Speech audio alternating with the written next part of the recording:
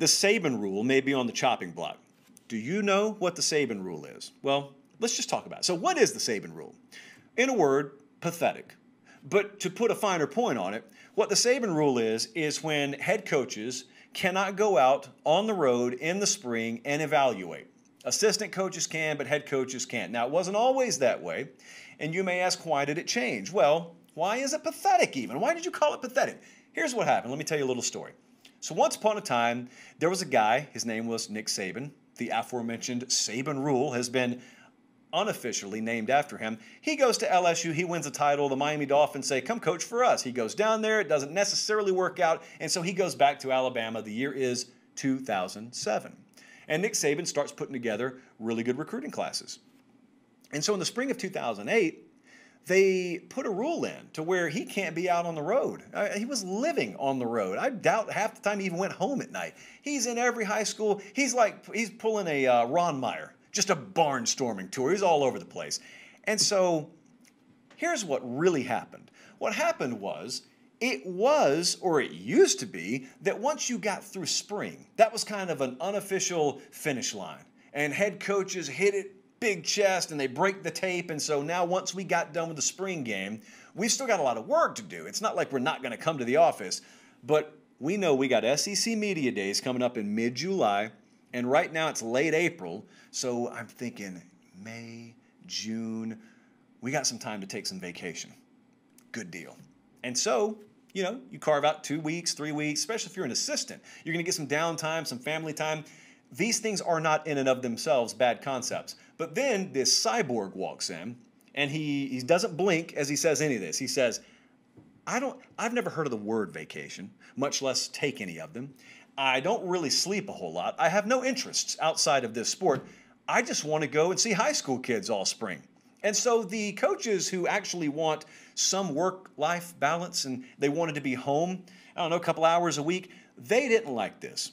We can do this stuff in the fall, but in the spring and early summertime, man, we're supposed to have some downtime. And this guy's walked in at Alabama, and he's out there at every high school. In fact, he's more active in our state than we are in our own state this time of year. We can't have that. And so they complained, and they did it about Urban Meyer. They did it about Pete Carroll, but then finally Nick Saban was the tipping point, and they got aggravated that they were getting outworked in the spring.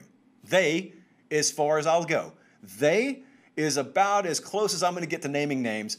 I think a lot of us know who we're talking about here, but there were probably a lot more complainers that never really were highlighted, so that's why I'm not naming names. They complained enough to where the NCAA said, all right, get those head coaches off the road.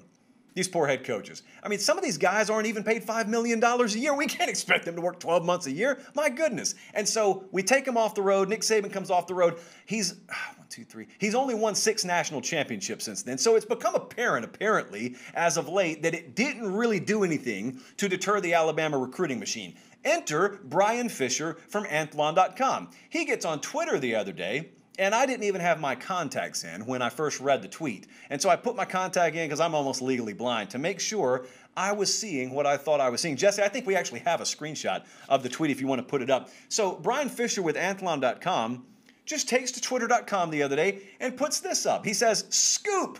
And boy, was it. As part of an NCAA recruiting review, there have been discussions about eliminating the Nick Saban rule, which prevents head coaches from going on the road during the spring eval period. Debate will continue at D1 Council next week. This is great. If we want to have a ceremonial burning of the actual Saban rule, I volunteer our desk right here. I'm not sure we're clear to do control burns around here, but to be honest, no one else has been in this building in months. So if you don't tell, I won't tell. Why is it dumb? Like, let's shift it down to brass tacks here. Why is it dumb for head coaches not to be able to go out on the road in spring like I'm suggesting it is? I thought this rule was laughable when they put it in. In fact, I'm for loosening the rule more than it was written previously before the Saban rule. Like, what really was rubbing some head coaches the wrong way, aside from not being able to vacation as much as they wanted to, was Saban, they were accusing him at least, Saban was going out on the road, and he was doing more than just bumping into kids. They had the bump rule, where, you know, if you're Johnny Five Star, and I'm at Bastrop High School in Louisiana, and I'm there to see you, I can come watch you, but I cannot communicate with you. I can't sit there and have a conversation with you. I know if you're not a college football fan, this sounds like the stupidest thing you've ever heard. And it is. But these were the NCAA rules. So them's what we got to live with.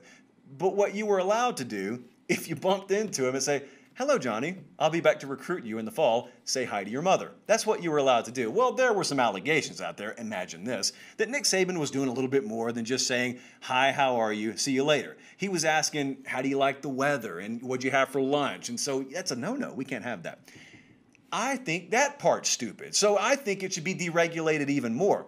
But even if we just return to the way it was, why is this valuable? Well, I'll name you like 57 reasons, or I would, but I don't have time right now.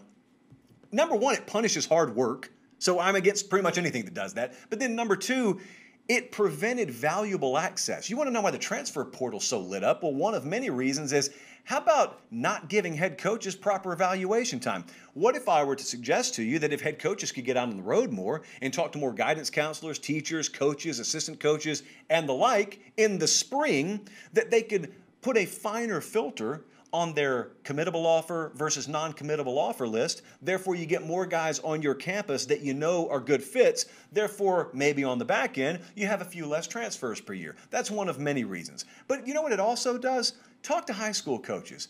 Ask them what it does to their program, to the community, to continuously have Lincoln Riley coming through town, or Herm Edwards, or Clay Helton, or Nick Saban, or any of these head coaches. It's a really, really big deal, because not only does that head coach coming into town get access to at least evaluating players that are going to be rising seniors, they also get their eyes on kids they weren't even there to see, and they get their eyes and they get their actual face-to-face with some assistant coaches that they've never met before. Dude, Jeremy Pruitt, a decade and a half ago, was not even a head coach at the high school level. He was an assistant at Hoover High School, ended up being one of the highest profile defensive coordinators and ultimately a head coach in the SEC. How do you think that stuff happens? And so here's yet another aspect.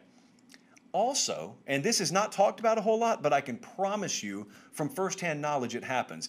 A lot of these coaches, Nick Saban, a lot of these high-profile coaches, they'll go out on the road having monstrous recruiting budgets, and they'll see obviously hundreds of kids. You know, if let's say I'm Nick Saban and I go to Spain Park High School and I'm looking at a rising junior or a rising senior who's going to be an offensive guard that I may want to offer, I see like 30 or 40 other kids out there that day.